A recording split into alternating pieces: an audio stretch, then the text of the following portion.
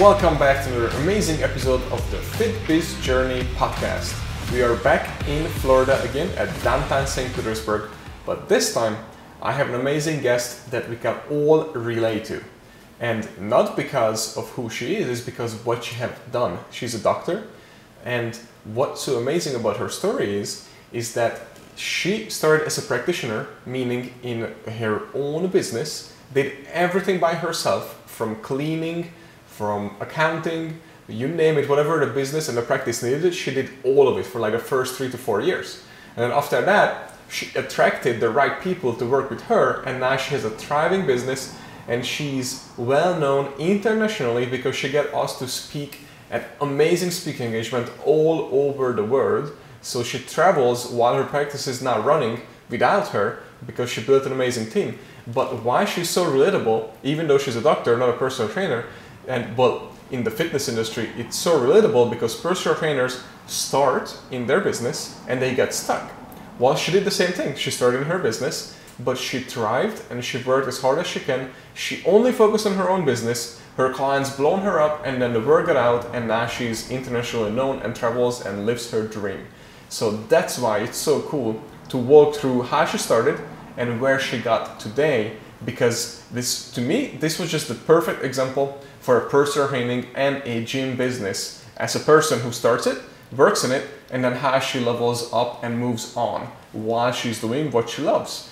And it was just so cool to see and so humbling to see, because it's just one of those amazing stories that I would love you guys to hear. So let's tune in as I sit down and interview Dr. Verma, the founder of Synergistic Integrative Health. All right, thank you so much for being here today.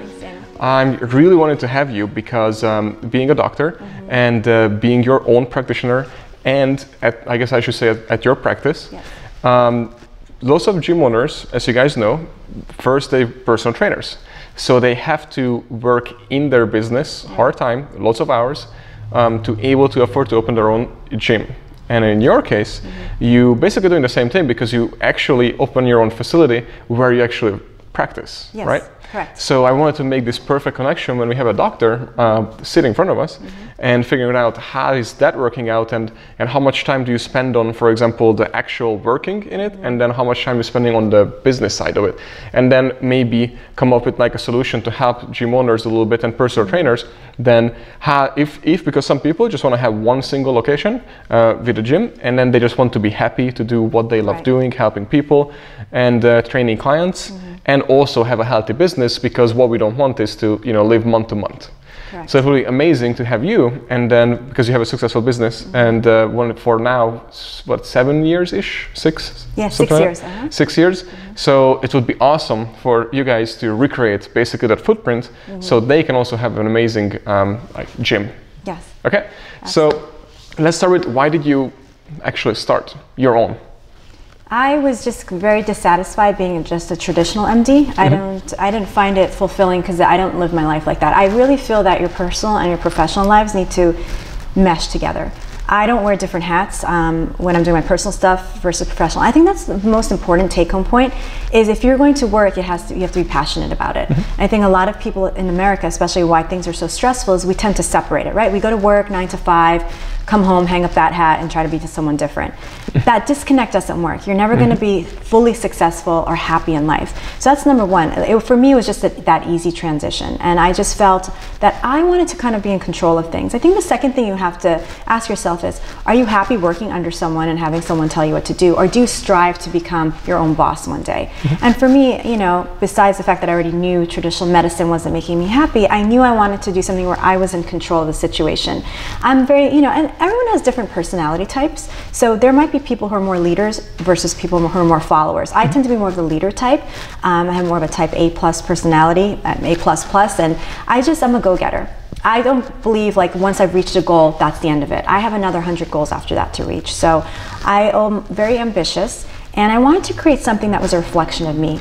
And I didn't quite know how to do it. So I often believe in, you kind of, you know, follow the path of least resistance, and you kind of let things happen. So I left, you know, my traditional family practice, and I didn't quite know exactly what I was going to do, so I ended up getting double board certified. So I pursued looking into integrative, functional, holistic medicine. And I don't know, just really resonated. And that was at a time where what we're seeing now with healthcare, whether it's fitness, plant-based diets, you know, just being more preventative, it wasn't a big thing about 6-7 years ago. It was just basically starting. So I didn't know how it would really work out. So I said, you know, let me just create this practice. It's going to be a little untraditional because I don't take insurance in the practice. So I was really stepping outside the box. And I kind of came up with a little blueprint and a little game plan. But then a few things happened. I ended up getting divorced, and then my dad passed away. That was an impetus for me to take it to the next level and say, you know what, I need to create some positive vibes here and to deflect that stress into something I'm passionate about. You know, my ex-husband, we went to medical school together. So we met when we were like 21, 22. And, you know, I ended up having 3 boys, and I was just in a place in my life. I had them relatively younger, so, you know, I had my last child when I was about 32 or 33, and he's 10, you know, yeah, he's about 10 right now. So I guess that gives away my age, but anyway. So, you know, for me, it was a realization that this is a new phase of my life. My life doesn't end because I became a parent. I want to do something more. So I look for spaces. First thing, you know, when you're fine, you have to visualize where you want to be. Some people like working out of their home. For me as a physician, I needed to have a space where I could see patients, and working out of the home was not an option. You know, that I don't want people in that space of mine. So it took me a good 6 months. It had to be perfect. I looked, you know, where the traffic was coming. Like, is it too congested? How easy would it be to get there? What else am I surrounded with? So location was important for me. Parking. Parking. I mean, I was born in New York. You know, I was raised in Jersey, but I ended up growing up in the suburbs. So I really valued the fact that you don't have to pay for parking if you're going to the grocery store, if you're trying to, you know, get an appointment somewhere. I love the fact that, yeah, ample parking. It was very aesthetic. When you pull into my the medical complex, there's just trees around. There's ponds in the back. It's different. So I'm on McMullen Booth versus I didn't want to be on 19. So I narrowed it down, found a place. Then after that, I didn't have a business degree. I'm a physician. Although I actually did want to get my MBA, but you know, I thought at that time it was just too much. So I just did everything on my own. I laid down what I expected to see in my practice, and then you have to find contacts. So I reached out to people. I would just email people, call people. A lot of these people were maybe medical reps that I had from my previous, and they started connecting with people. And you build this network, really. But I really started with nothing. I didn't take any loans. You know, like I said, I was going through divorce, so I just didn't want to have loans and have the burden of that. So I started some $0 and created that game plan. And then, you know, when I opened up the place, I had every intention, obviously, of success, but people would say, oh, you're going to be 18 months in the hole, you know, it takes a while. Within 6 months, with no advertising, it just started taking off. I remember sitting there like the first couple of months, like worried how I'd pay my rent, you know, because I started from $0. But miraculously, it was there. Like from month 1, I was able to do everything, and it just grew. And I think if you really believe in yourself and you have that ambition and you put yourself out there and represent what you're trying to sell, you're gonna be successful. It was so amazing to hear how Dr. Verma still spends amazing amount of time with her patients. Even the ones from like 5 years ago when she started the business, she still spends time with her patients, and one-on-one what she told me is that she is 100% focusing on that patient. No phones, no distractions, no nothing. And the reason why I bring this up, because this is huge for personal trainers and coaches, because your client that comes to see you needs your one-on-one attention, and she still does that as a doctor. So you guys should really think about this, because that's something that I really focus on too. Even if I fill in for some of our coaches or something, because I travel around the studios and I do this when I like, all right, let's train with the founder of For Your Fitness, and then I jump in and then I surprise the clients. But I 100% focus my attention on that person. My phone is gone. I don't care if it's an emergency. My word only exists right here with that person, one-on-one. And it was amazing to hear from her. So let's go on and hear why she did it, how she did it, and what really going on with her, and how much that actually helped her to become who she is, and how it helped her employees and workers and everybody in the business to be just like her. You know, I think the problem, especially in the medical care field, or whether you're a fitness or, you know, a personal trainer, you have to look the part. You know, a patient doesn't want to go to a doctor who's telling them to get healthy, lose weight, if they're sitting there and they're overweight themselves and they're smoking and they're drinking soda. How do you take someone seriously like that? Your personal trainer is not going to be overweight, right? They're going to be fit. Yeah. So you have to represent that. So I was that image that, it's like be the change you want to see, right? So I think that's what helped me. And then it's just experience. Make yourself relatable, I never, even though I'm a physician, yes, I've earned that title, I don't put myself above people. Like, I'm very personable with people. So when you're running a business, you can't ignore the needs of the client. Make yourself available, not overly available, but in the beginning when you start a business, yes, people were texting me. I was answering emails at all sorts of hours. That's how you build a business, right? You want to gain people's trust, but when you become successful, you don't want to neglect it.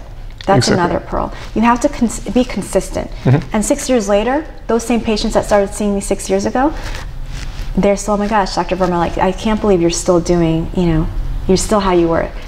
There's so much consistency, and the testimonials and all those things, those are real. Like, when people are doing it, they're unsolicited. These are the experiences people have. To always be consistent, deliver the best that you can. And you change with the time, my goal is to expand.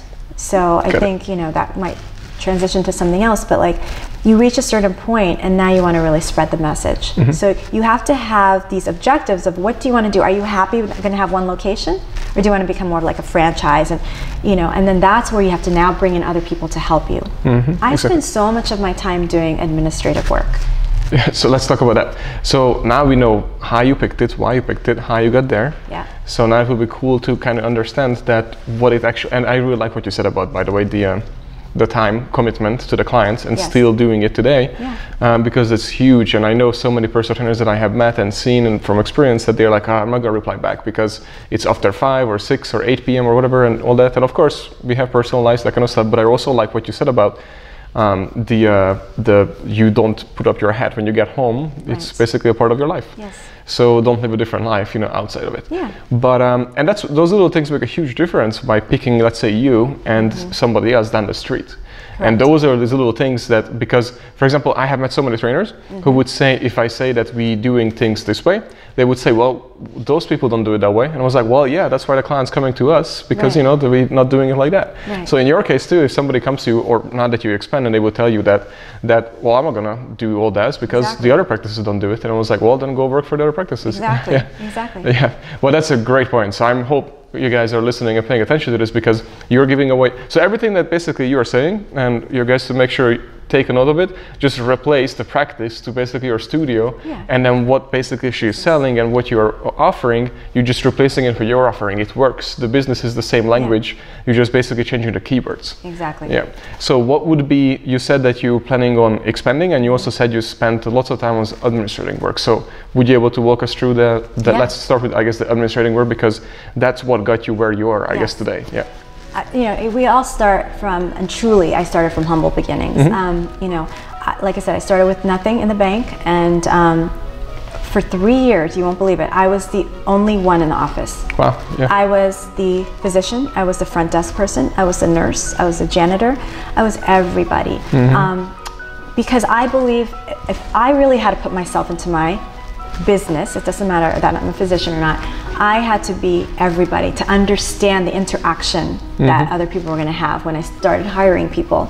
So I never advertised. Sorry, I want to pause you just for a second, because I love what you said about I have to be everybody and understand everybody.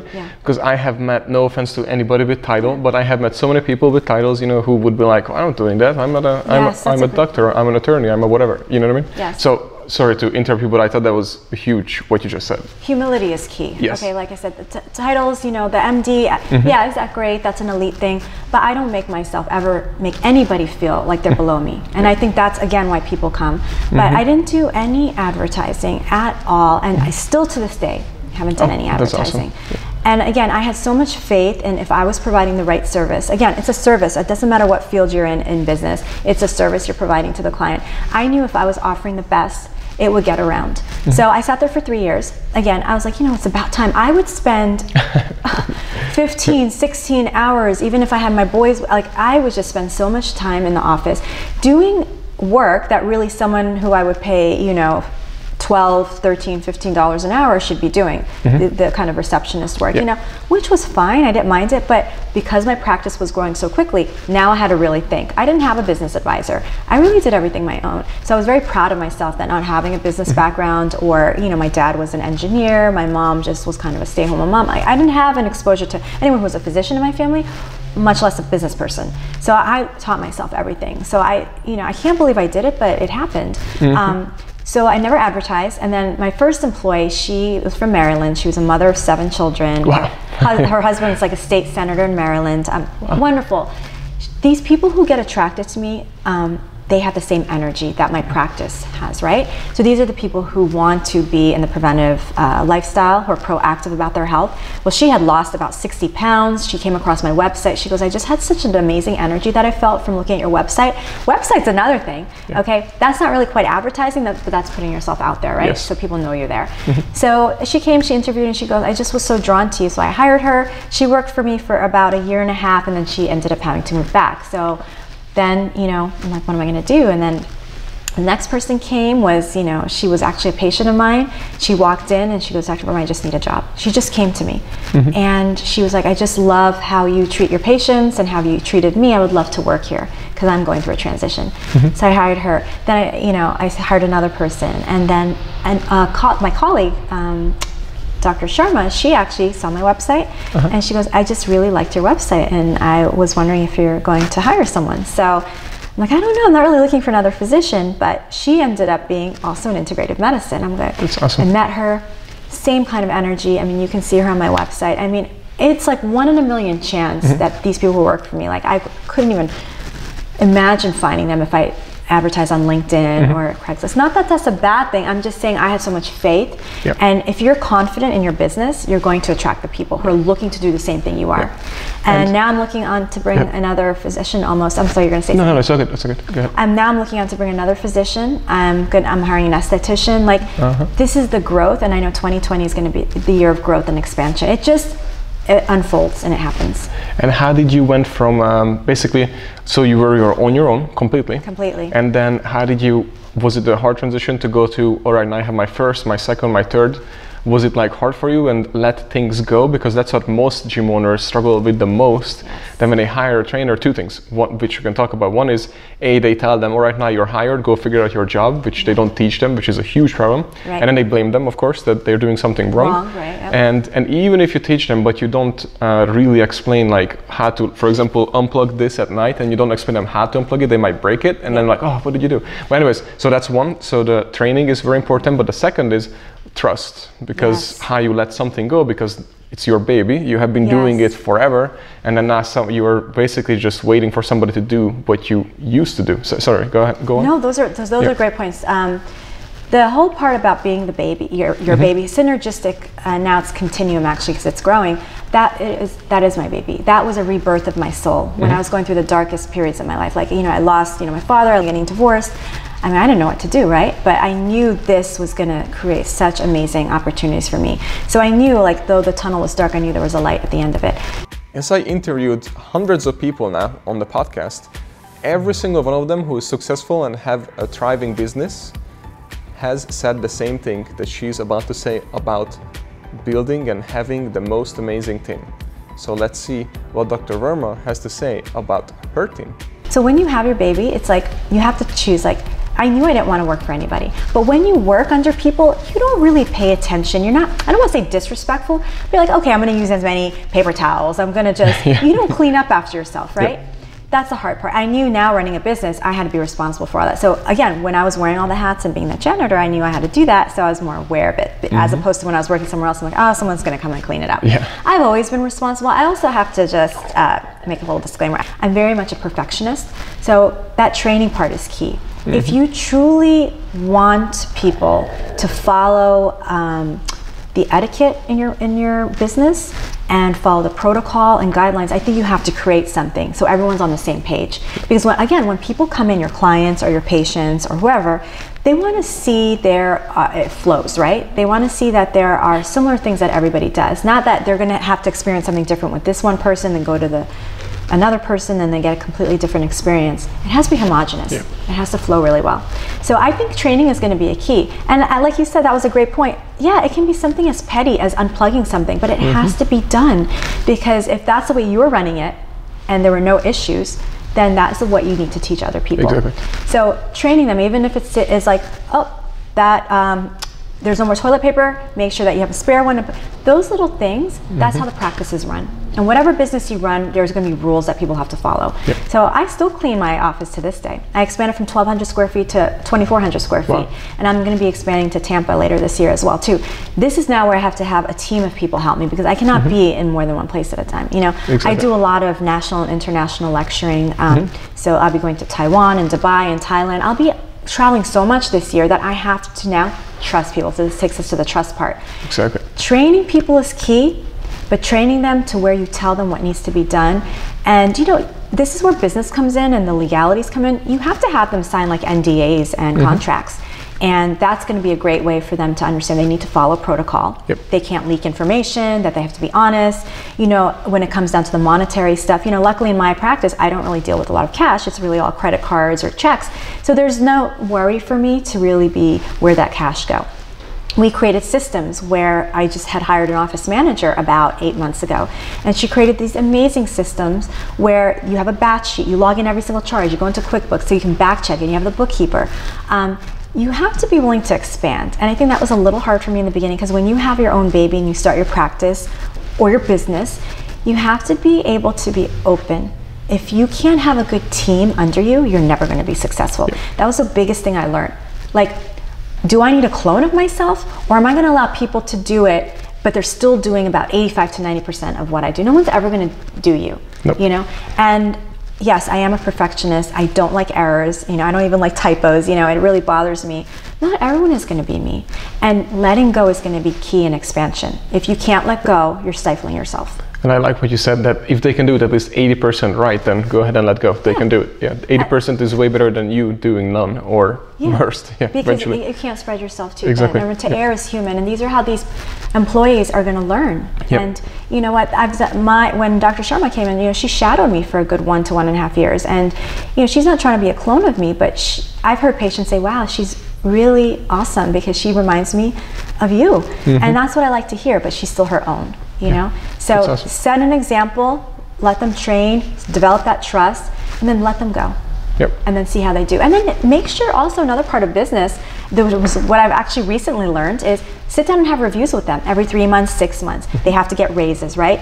Give them the good, give them the bad, give them the ugly, but always sit down and say, this is professional, you know, this is constructive criticism. And often we become really good friends with a lot of employees, sometimes, you know, some people more than others. Draw the line, you know, make rules when you hire them, and especially if they're your friends. Say, these are the rules when you're in this professional setting. You can't be on your phone, you can't be, you know, mingling with the clients like they're your friends or the patients. You have to set ground rules. If you don't do that in the beginning, there's gonna be a lot of gray areas, and that's where problems are gonna arise. Yeah, exactly. I'm glad you said all those things, because those are very important. Yeah. But now let's go back. So you said you're going to travel a lot, right? Yes. This year. So what are one of the few things that you're doing now so now you have a team of people, basically you're there, that you led behind, not behind, but basically run the business while you're traveling, right? Yes. So what you're planning to get out of your travels and the speaking engagements and all those things? Is it a separate business, or it's all feeding back to this one? All my speaking engagements have come as opportunities for my business. So remember I said I never did any advertising.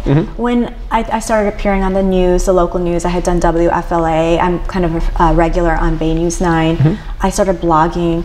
I just got approached by a lot of people. So I actually am a faculty speaker for a very big organizations called American Academy of Anti-Aging. They're actually global.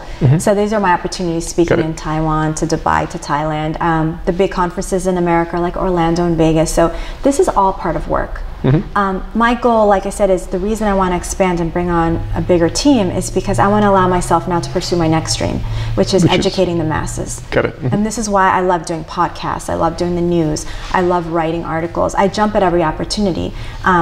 And I recently got asked, on speaking. I'm a medical marijuana prescriber, so I do so many things in my practice, everything from aesthetics to cannabis to IV therapy to weight loss to detox. I mean, it's a potpourri of things, but that's what makes my practice so unique. So I think it appeals to a lot of organizations. So I just got a phone call the other day, and someone said, I saw you speak at the Medical Marijuana Association back in Orlando. I was really impressed by you. We are developing our first annual CBD conference, and we would love for you to be a speaker. That's awesome. And opportunities just start growing. You have to start somewhere. You know, like I said, I sat there by myself, you know, doing everything I could, and it was just believing in yourself. And let me ask you this, because I know so many gym owners that, you know, well, especially in the fitness industry, it's a little bit different, because unfortunately, the gym owners and personal trainers, I started out like that too, they all started out like, we know everything. So that's their mindset, which is the worst mindset to have. So until you actually fall and learn the hard way that you don't know everything, I don't know everything. Everybody, as long as you never know everything, you will be good. Yes, that's true. But what I want to say is that so many gym owners doing it wrong, and what they do, instead of actually have opportunity knocking on their door and take it because of how amazing their business is and their employees and clients and all those thriving, they actually go out their own way in business and pitch to these speaking engagements to go speak about whatever they need them to speak, or they could speak and sell, and they sell something new instead of focusing on their current business. So in your case though, you were focusing 100% on your business internally, and then the opportunities technically showed up at your door versus you seeking them out. So that's just basically, I wanted to point this out, because you are the perfect example of, if you work hard and you just keep pushing, then people start showing up, just like your employees. You can't be picky too. You know, I think sometimes the expectations people they have of themselves are too high, because they feel like, what we talked about before is they elevate themselves, right? And there's humility and there's a sense of grandiosity. Like, feeling grandiose is not going to get you anywhere. You're going to do things where you're not going to get paid. You know, I did the administrative work, like I said, where I could have paid someone $12 an hour, but I did it. And I wore that hat, and it taught me so much, and it enforced the humility in me as a physician. And to this day, and that's part of my nature too, like I don't like putting myself up on a pedestal. You have to be humble, you have to be aware of what's going on, and you have to accept opportunities as they come. Definitely seek them out, but don't expect that, you know, you're so important that you're gonna be paid for everything. There are a lot of things I did in the beginning that I get paid, that I still do now, because I like doing it.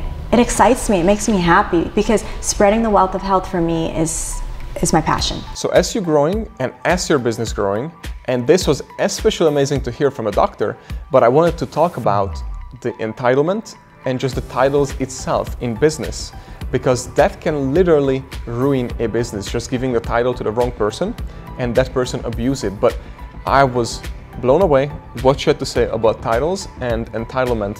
And let's hear what she's saying, because this is something that everybody could learn from. Yeah, as our opportunities where you're going to find it for things. But one of the points is, what we talk about is, there's always going to be tons of other people who do what we do, whether you're in fitness or medicine or, you know, retail, you know, sales, developing cosmetics. I mean, cosmetics is a big industry. I mean, look at what Kylie Jenner has now created, right? Oh, yeah.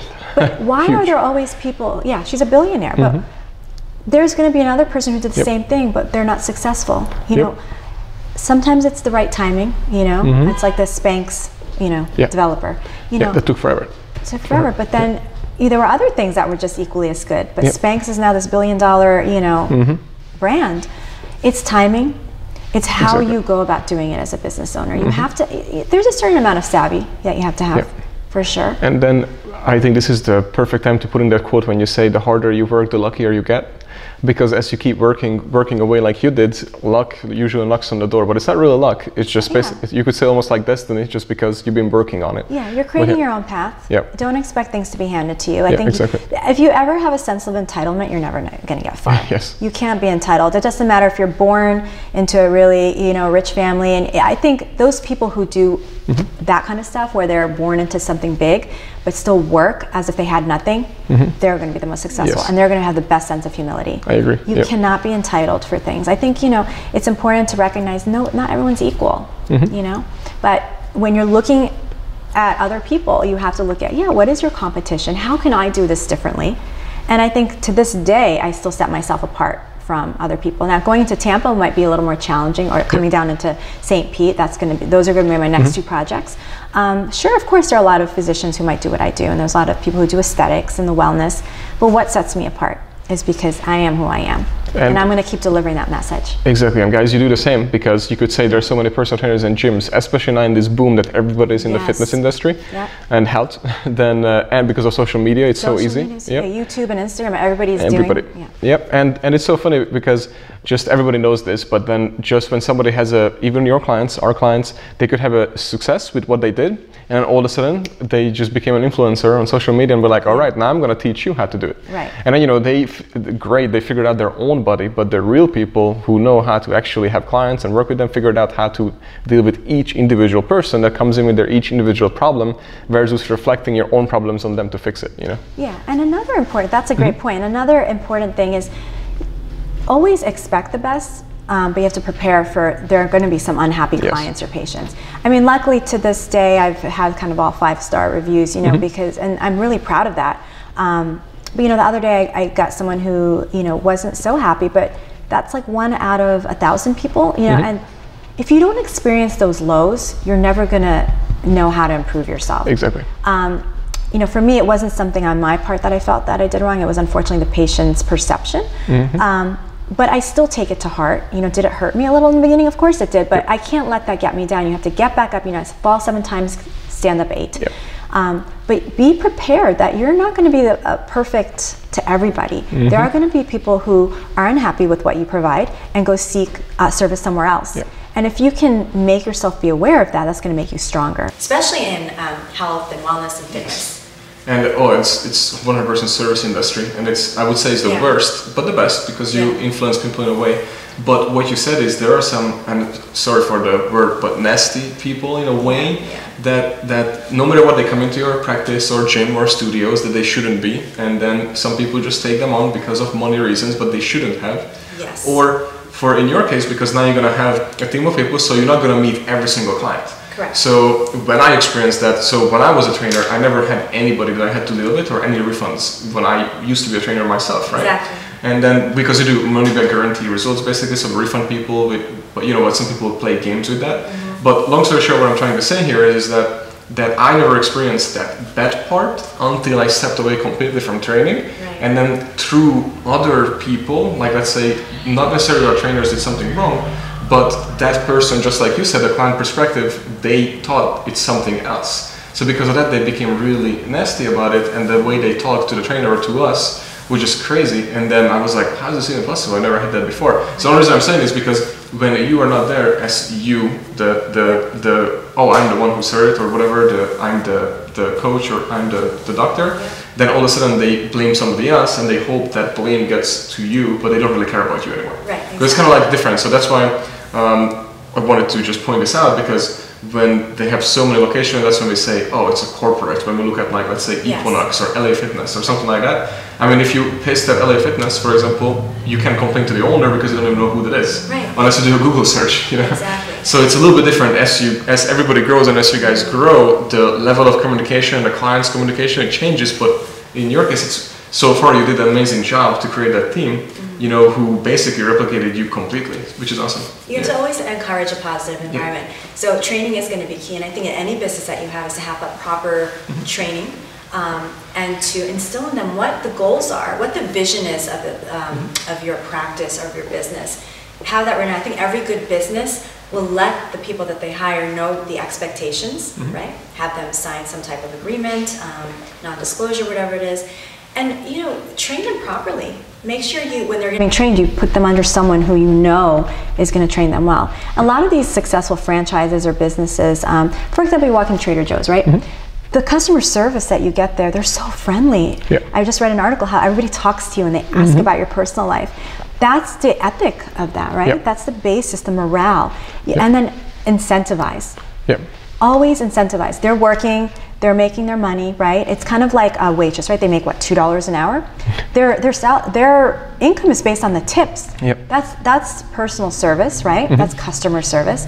So always incentivize your employees. As a boss, I'm starting to really realize, as a boss, as the owner, tell them they did a good job. Have little fun things where, okay, if you book the next 5 patients, you're going to get a free something. A lot of my employees buy all this stuff from me, so I incentivize them, say you're just going to get it at my cost, you know, that kind of stuff. Like, give them little fun things, you know, where they can feel special. Bonuses, you know, Christmas bonuses.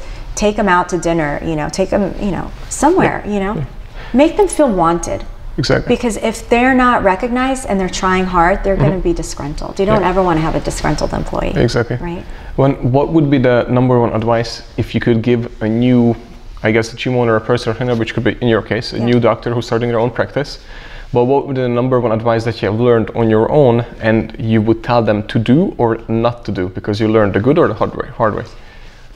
So have a good and clear vision. That is the most important thing, because if you don't have that vision, you can't execute it. I think a lot of people, we dream, right? And we're like, oh, dreams, but unless you know how to execute it, you know, you're not going to go anywhere. The vision is the most important thing. Execute it properly, write it down. Like in my case, I didn't have anybody, right? I kind of did everything, and I was trying to create a network by asking different people, but I taught myself. If you have people that you know that you can ask questions to, have a network, have a business advisor, don't be afraid to ask for help. You're never too important to ask for help. Exactly. That's my biggest piece of advice. That's awesome. And where can people find you right now? I have my website, so that's www.drdeepaverma.com, doctors with a DR, or it's synergistichealth.com. Synergistic has a Q, everybody, not a C at the end. And so those are the main things. And then I think on YouTube, I'm working on the channel, but Instagram, it's at Dr. Deepa Verma MD, or it's at Synergistic_continuum. I'm on my presence on Facebook is pretty large because I've been on that longer. Instagram, I kind of just started. So it's under Synergistic Health on Facebook. We'll link all of them below, by the way. Yes. So they will be able to find it. And is there any last thing that you want to give away or say or recommend or anything for the people who are watching right now? Just honestly follow your dreams. Like I said, you have to execute them. They cannot just be dreams, you know, and expect to trip and fall. And if I have to say one thing is they are not obstacles, they're stepping stones. Yeah. It is your perception that creates your success. I'm glad you said that, because I always wait for people to say something like that, because if you keep looking at it that, oh my God, another horrible thing, my day is ruined, then you're never able to get through that. But if you look at it, all right, another obstacle I have to overcome, then it's a completely different story. It's the basic thing. Well, that's what I meant, stepping stone. Yeah. It's the basic thing, is the glass half full or half empty. Exactly. Always have a positive outlook. And without failure, you're never going to be successful. I don't think there's any successful person in this world, whether it's Richard Branson or Elon Musk, who hasn't failed several times before they finally became successful. A lot. You can't just be successful on the first try. Exactly. And it's okay to fail, but lots of people fail because they are like, all right, that's it, it beat me. And exactly. They give up. But if you keep standing up one more time, then you fall down, and obviously you didn't fail. You fail when you stop trying. I mean, unless you're dead, there's no reason for you to get back up. Exactly. I mean, seriously. Exactly, 100%. And then lastly, with that one thing I wanted to say also with the getting back up and failing is that the thing is that what makes a successful person and the non-successful or not as successful is also because these failures are going to happen. So when you are down, it also depends how fast you can get up, because some people take a day, some people take an hour, some people take a week, some people take a whole year when something really bad happens to you. From that to divorce to all those things like you mentioned as well, and you lived it, then all those things, it really depends how long it takes you, and then take the energy when you finally realize, and put into something new or your current business. But the point is, again, you have to get over it, unfortunately. I know, so it could be really hard wherever you are right now, but if you actually don't get over it, either way, once you get over it, you just wasted that amount of time that took you to get over it. That's what I'm trying to say. You know how I'm trying to say that? It'll take everyone's gonna be different, and never compare yourself to anyone. Exactly. There's just no cookie cutter, schemes for anything, right? You have to listen to yourself. But I think the main thing is, don't have self-loathe, don't self-pity yourself, because at the end of the day, your energy is what attracts you or repels you from someone. And what you put out to the universe is what you're going to receive, 1,000-fold back. So if you have negative vibes, nobody wants to come to someone who just is constantly complaining and things like that, right? Yep. Look at it, shift your perspective. Instead of complaining, say, what can I do to make myself better? It might, like you said, it might take a day or an hour. If it takes you a week or 2 months or a year, that's okay. That's your timeline. But you have to get up. Yes. Just recognize. And that's what we need to finish with, because that was amazing. Well, guys, hope you liked it. Don't forget that it's on YouTube, Facebook, Instagram, IGTV, iTunes, iHeartRadio, everywhere. So we are everywhere. If you listened, make sure to watch it. If you watch, make sure to listen. And don't forget to share, like, comment, and we will see you until next week. And thank you so much for being here today. Thanks for having me.